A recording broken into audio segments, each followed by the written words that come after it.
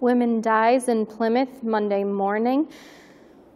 Volunteers needed to help with storm cleanup. Rape kit backlog cleared.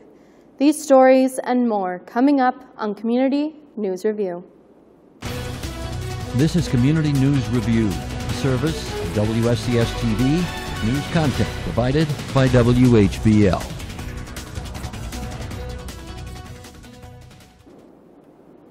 Hello, I'm Maddie Pfister, and welcome to Community News Review for Monday, September 10th, 2018.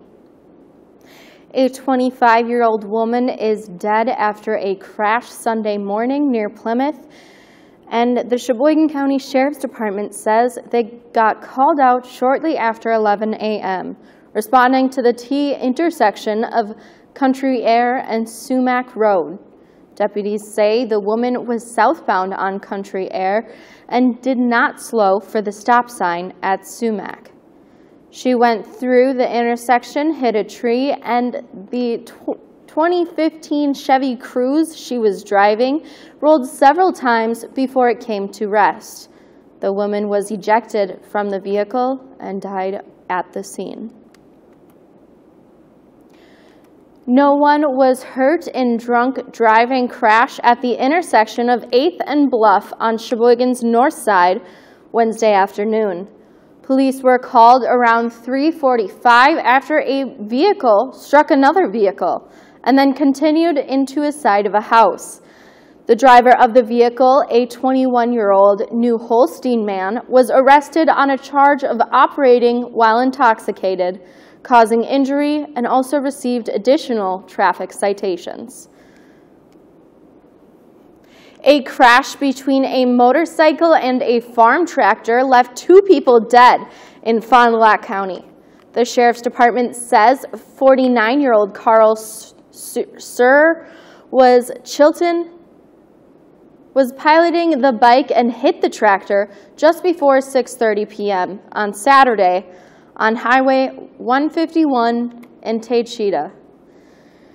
At the time of the crash, he was passing a horse trailer. When he swerved to avoid oncoming traffic, the driver and passenger were both ejected.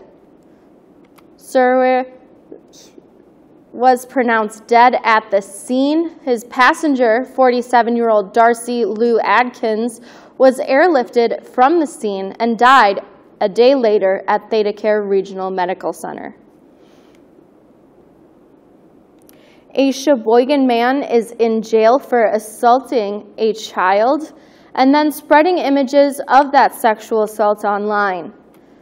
Hal Parfait was arrested earlier this week after a tip from the National Center for Missing and Exploited Children. And they contacted Sheboygan Police about the online images, and court documents say the images included a young girl being forced to perform sex acts on him.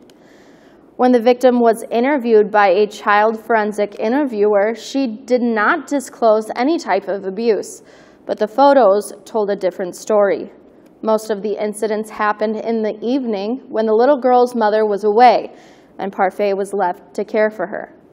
Police later talked to Parfait, who admitted to forcing the child to perform those acts, which happened over a dozen times over the last 6 months.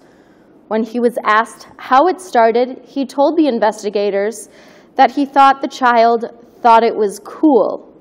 Parfait is facing up to 40 years in prison if he is on each charge. Wisconsin Attorney General Brad Schmiel announced Monday that a long backlog of rape kits has been cleared. Testing was never completed in thousands of sexual assault cases over a period of a decade. I am proud to announce that testing is complete on all 4,154 kits slated for testing. In less than 3 years, we will have tested the kits that built up over several decades, Schmiel said. The Wisconsin Sexual Assault Kit Initiative provided extra funding and manpower to complete the testing. Most of the untested rape kits involved cases where victims decided not to press charges. In other cases, police were unable to make arrests or prosecutors did decide that there wasn't enough supporting evidence to bring the case to trial. There were more than 4,000 untested kits around the state, and the Wisconsin Department of Justice says rape victims will be notified. Some cases may be reopened, and the state also says it is likely that the DNA evidence from the newly tested kits could lead to new charges if a suspect is involved in additional sexual assaults. The group that led the sexual assault initiative says they'll now work with the law enforcement, prosecutors, and emergency room staff to better respond to such cases. September 8th, 2018, the final regular Plymouth dirt track racing program of the 2018 season brimmed over with a wide variety of racing action, which included runaway statement-style victories, heated side-by-side competition, inspired charges from the back of the pack, and a new A-main track record, while 3 drivers wrapped up division titles before a large contingent of spectators on Saturday, September 8th, at the Sheboygan County Fairgrounds in Plymouth, Wisconsin. Former PDTR late model champion Mitch McGrath of Waukesha scored an impressive victory in the 30-lap Dirt Kings Late Model Tour A-Main. Plymouth's Justin Miller established a new track record of 5 minutes and 45 seconds en route to victory in the nonstop 30-lap Richards of Dunbar Sprint Car A-Main. Tyler Kulo of Plymouth emerged with the victory in a hotly contested 30-lap Clips and Tips Grand National A-Main.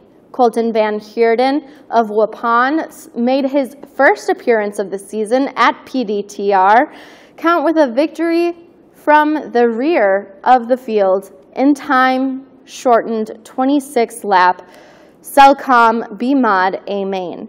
Zach Bowden of Madison topped the 15-lap Kristen Hartman Pleasantville Reality Microsprint A-Main. And finally, officials in Fond du Lac and Sheboygan counties are putting out a call for volunteers to help clean up flooding debris and damage. A volunteer reception center is now open every day from 9 a.m. to noon and 4 p.m. to 7 p.m. in Plymouth and the fire station on East Main Street. Once volunteers register, they will be given an assignment for the week, but won't be sent out on the day they register. Most of the work is needed in Cascade and Osceola. From a press release, emergency management from both counties is requesting volunteers who are willing and able to do strenuous physical labor, as well as those who can provide support services. At this time, we are not asking for equipment or specialized resources.